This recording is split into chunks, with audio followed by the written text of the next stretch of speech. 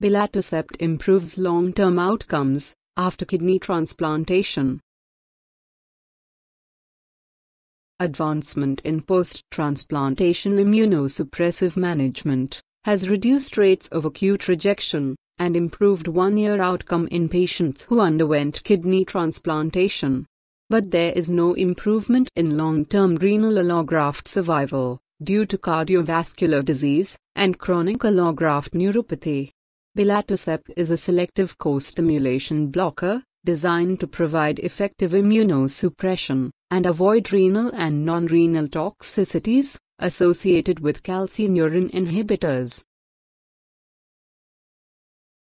The main objective of the study is to determine long-term outcomes of belatacept in patients who had kidney transplantation, to assess the patient and graft survival, renal function, and incidence of acute rejection in each belatacept group compared to cyclosporine group. The study design was a 3-year international, randomized, single-blind parallel group study with an active control.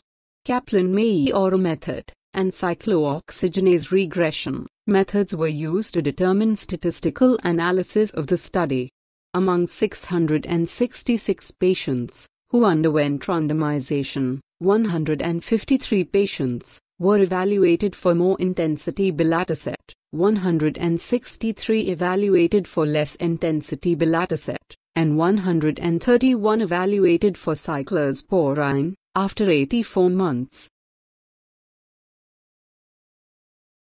The inclusion criteria for the study was 18-year and older patients who received a living donor or standard criteria, deceased donor kidney transplant. The exclusion criteria for the study was donors of more than 60 years age or more than 50 years who had at least 2 risk factors like cerebrovascular accident, hypertension, anticipated cold ischemia of more than 24 hours, patients who received a kidney after cardiac death of the donor. Patients with concurrent, non-renal solid organ transplant were also excluded from the study. Patients assigned to take belatacept, more intensive, were provided 10 mg per kg drug on days 1 and 5, and at weeks 2, 4, 6, 8, 10, and 12. For 4 to 6 months, 10 mg per kg at weeks 16, 20, and 24. Beyond 6 months, 5 mg per kg drug for every 4 weeks was given. For the patients assigned to take cyclosporine, initial daily dose was 4 to 10 mg per kg, which was adjusted to 150 to 300 nanograms per milliliter up to 1 month, and 100 to 250 nanograms per milliliter beyond first month. The participants were randomized into 3 groups and underwent kidney transplantation. Different groups of patients were treated with the drugs belatacept and cyclosporine in different doses. Different parameters were evaluated in 12, 36, 60, and 84 months. The parameters evaluated in the study were efficacy, that includes rate of death and rate of graft loss, estimated glomerular filtration rate, safety of the drug, and rate of development of donor-specific antibodies. Estimated glomerular filtration rate was calculated with the use of 6-variable modification of diet in renal disease equation. The graph was plotted on the basis of Kaplan-Meier to estimate the rate of death with more intensive belatacept, less intensive belatacept, and cyclosporine for 36, 60, and 84 months. It was proved that the rate of death with belatacept regimen, more intensity and less intensity, was less when compared to cyclosporine.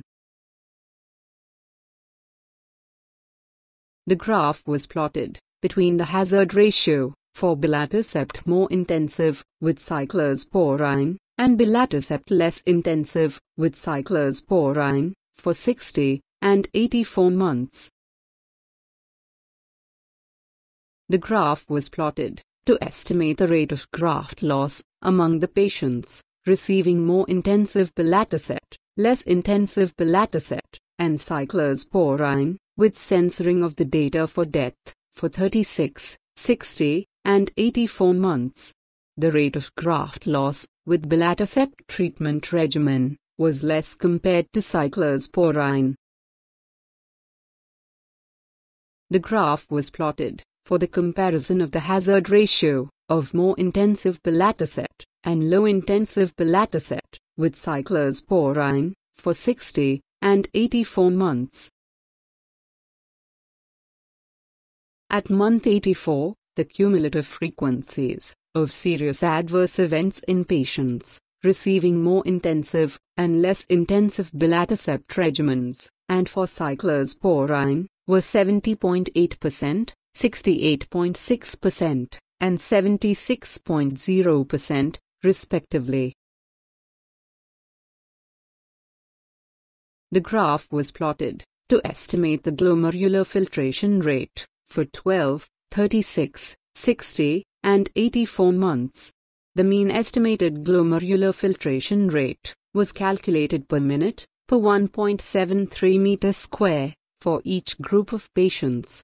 It showed the significant difference in the estimated glomerular filtration rate favored each Belatacept regimen over cyclosporine.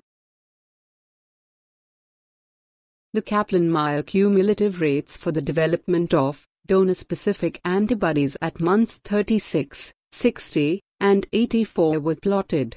Development of donor-specific antibodies was significantly lower with each Belatacept regimen than with cyclosporine. From the above results, it is proved that 84 months, that is, 7 years after kidney transplantation, patient and graft survival, and the mean estimated glomerular filtration rate were significantly higher with Belatacept more intensive regimen and the less intensive regimen than with cyclosporine.